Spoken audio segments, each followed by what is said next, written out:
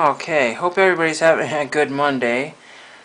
Let's see what's going on here. Oh, I'm going to clear out of this. I got some die-cast car project that I'm working on. I was trying to research something here. Wasn't having too much success. Finding a lot of neat stuff though, but that's for another day, another project for YouTube. I'm not sure what I'm going to do with that. So I got a lot of mail here, and I got some more 1910 T218 cards, and I don't think it's fair not to show you those cards. Show you what I've got here.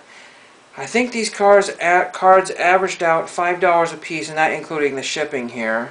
This one was $1.50 here, and this one is really thrashed. This is, I believe, a billiards and pool, and it's a series of champion pool and billiard players.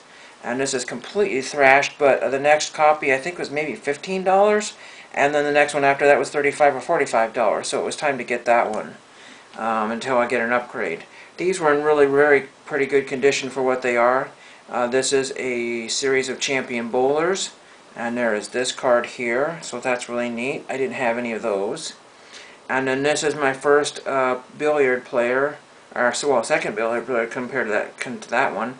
And this one is in really awesome condition. This card is all over the place.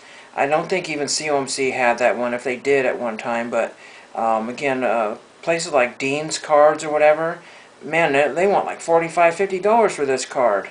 And not even as good a condition as this card in. Some of those high-end places have ridiculous prices on kind of cards that no one else in their right mind would pay that, I mean, unless you were silly. It wasn't even graded for like that price. So what else did I get here? I got some cards that I thought were going to be numbered.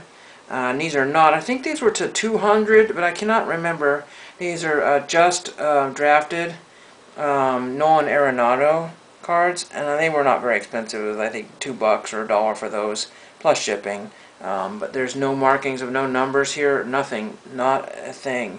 Now these were kind of amazing.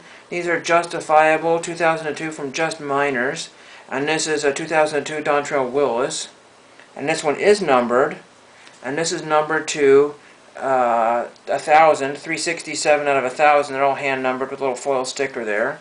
But all of these are in order. So I have 367 to 376, and you could get lots of 10 of them.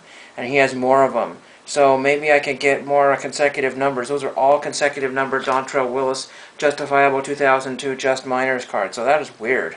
Very weird. I got a postcard here. I've joined the Lives Library Book Club, and it is out of somewhere in Washington.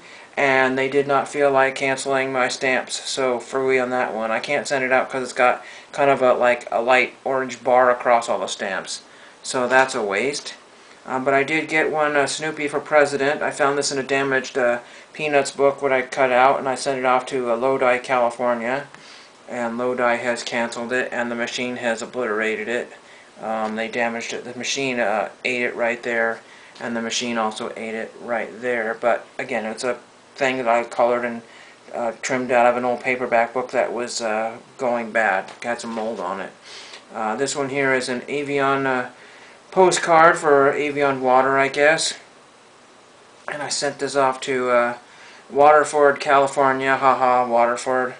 And so that's been canceled. It's been damaged there a little bit. Then I got one from Raymond, Washington. Didn't do anything fancy for that one there, but there's a cancel there. And this is a generic seagull postcard I've had a bunch of times. And then we have Copalis Beach, Washington, a sea cave of the Washington coast. I just really like that picture. I've had that for a long time. Sorry for the glare. And then there is Copalis, and the beach does not show up very well, but there's that one. They canceled that stamp and didn't do that one. Then the prizes of the day. I got a fellow collector and follower of the channel, I don't think on YouTube, sent me a note and some cards here. Found them, I guess, really cheap on Amazon. I do have some of these Pro Set Superstars music cards. I used to have a bunch of them. I don't know whatever I did with them. I got them in high school at, I think, a local card shop that was practically across the street. And this is Madonna, that one there. These are, I think, from 1991. I think there was 2 series, but don't quote me on that one. 3 different Madonna cards there, and a Cher card in a penny sleeve. That was kind of interesting. I did not have any of those cards. Thank you for that, Byron. I am not on Facebook or whatever other social medias you may be on, but just YouTube is my only means of the outside world besides my old-fashioned email. Now I got something really neat in this large package here, and I cannot remember if I paid for that stamp or somebody else did. I put the 2 Star Trek stamps on there, and I got 2 items signed by this person, and it said Smith, and I'm like, Smith? I'll give you the address there. Smith? What the heck? I don't know any Smith that I've sent off to, baseball player or otherwise. And I sent it in this protective envelope that I cut in half, and I don't know if I wrote that or he did. Somebody did. If you saw that, it says Hello Wisconsin in Sharpie. Anyway, to make a quick story of it, I have gotten Kurtwood Smith on my That 70s Complete Second Season Disc 4, and he also signed the actual DVD.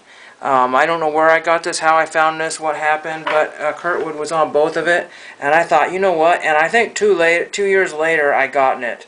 So that is really awesome. Kurtwood Smith of That 70s Show. So that is a really awesome end to this video here. You know, all the things that he's going to do to his son, you know, footing this and footing that, and Kelso, if I ever get my hands on you and all that good stuff there, and you darn kids and things like that. But I have a 70s show story